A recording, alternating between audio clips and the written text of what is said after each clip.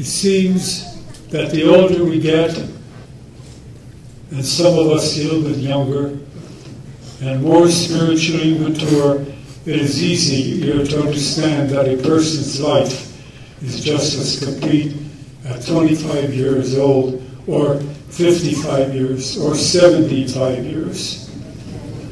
I am not afraid of my life, and I am not afraid of the years. There is one thing that we must keep in mind with the Lord. A day can mean 1,000 years, and 1,000 years can mean a day. Remember that the purpose of life is living and not counting years, and a life well lived achieves its full potential. I've stopped counting years long ago. I realize that God doesn't want it, and I don't need it. We can celebrate our birthdays, and we should be celebrating something even more important than how many years old we are.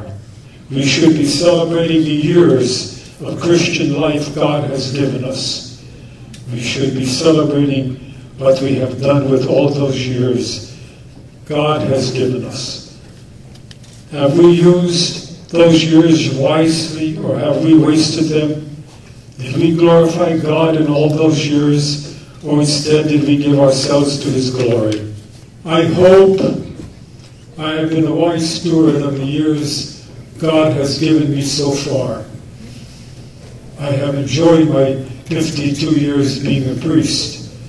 The last 28 years have also brought me great joy working for you as your bishop.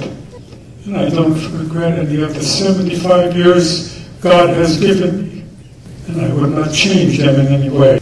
So go with God, and we shall meet again someday.